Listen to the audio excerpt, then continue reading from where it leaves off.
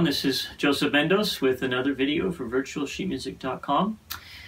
So today I'd like to talk about two things that are very much related to one another.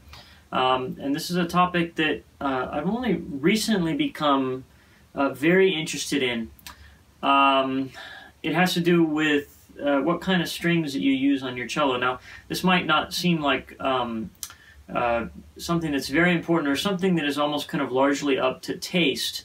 But I think that it has a lot to do with actually how we want to approach the cello and what we want the cello to sound like and these kinds of things. Now, the most common strings that you'll see today that are strung on the cello actually have some type of metal core, usually steel core.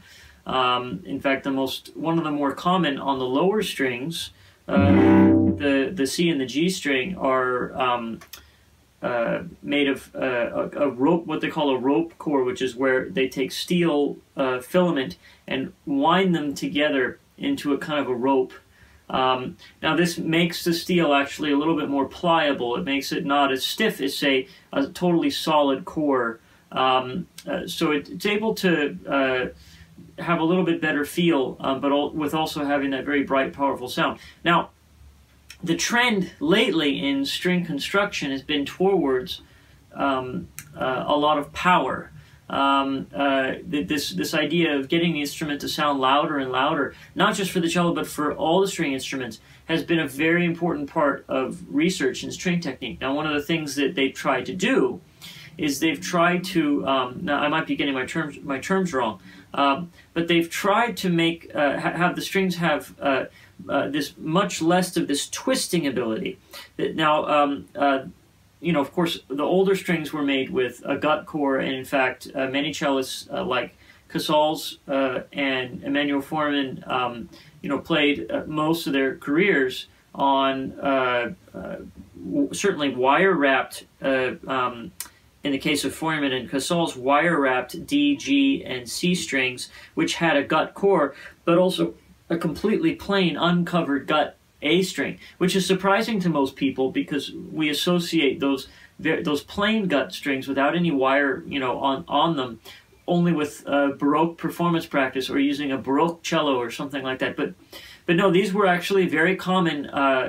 In fact, one of my teachers told me that when he started playing the cello, this was back in the late 50s, when he started playing the cello, so his first cello actually had an A and a D string that were plain gut, and this was very common. Anyway, getting back to today and the string construction, now, again, we're using these steel core strings, and they have a very different sound, but getting back to what I was saying about torsion, the strings have had a lot of torsion. These gut strings had a lot of this twisting, where whenever you would play on them, the response would be pretty slow. And so you had to develop a certain technique, a certain approach to the string that was much, much more sensitive. For example, you couldn't press. Just to give you an example here, I'm playing on gut core strings on my bottom two strings, and if you just press just the tiniest amount, you get no sound. To really get the sound to develop, you really have to coax the sound out much more. Now, so this move towards the steel core strings and away from gut core strings has a lot to do with this response. Because you can press an extraordinary amount on these steel core strings, and they just don't give up on you. However, I do think that the quality of sound is something that greatly suffers, not only because of the fact that you're using a steel core string, but because of the fact of how you're approaching it. So cellists, for example, like Pierre Fournier, he used a steel A string, but he used gut core on the D, G, and C for the vast majority of his, in fact, I think probably his entire career, he at least used that. In his early career, he was another one that used a plain gut. Now, Pierre Fournier had an extraordinarily beautiful sound. And not to be too overly critical of cello playing today, but you hear more of this kind of steely, bright sound out of the cello today than you hear that kind of noble sound that Pierre Fournier or Leonard Rose, same thing, gut core strings on the bottom and then a solid steel on top. You just don't hear that kind of sound too much anymore out of cellists.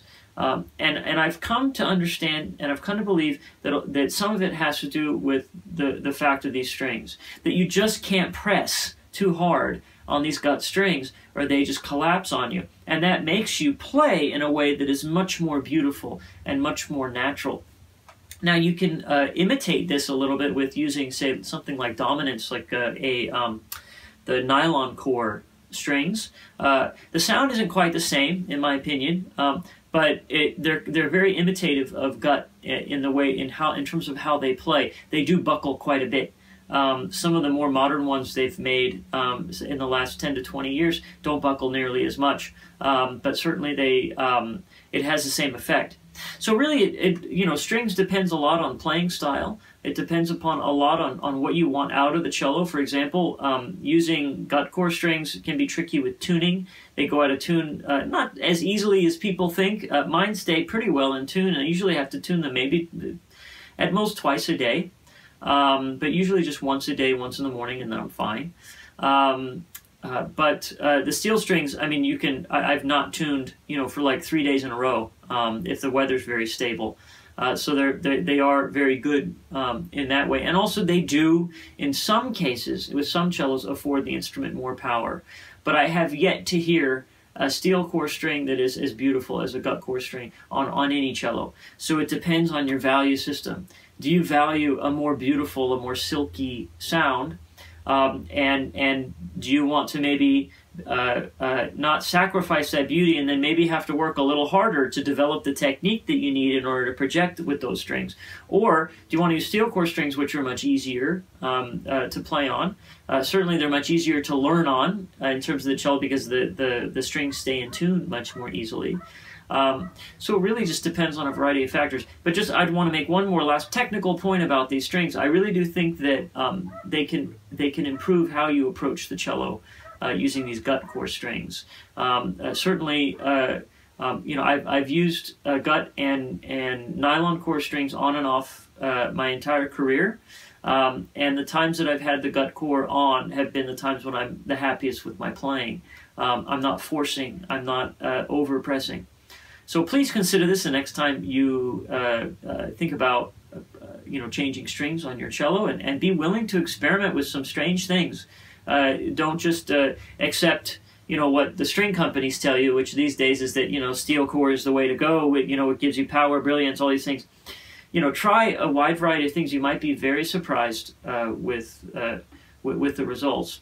So please leave your comments down below on the virtualsheetmusic.com website, not on YouTube. On YouTube, I cannot see them. Also, if you have not yet subscribed to my new website, cellojunkie.com, please do. There'll be a new blog coming up very soon. And I'll also be releasing some exciting news, very exciting news about a large project that I've been working on now for really since about January of this year. I'll be announcing that very, very soon. I'm very excited about it, and you'll see that on cellojunkie.com, but only if you subscribe. So please go to that website and subscribe. So thank you again. This has been Joseph Mendoes with virtualsheetmusic.com.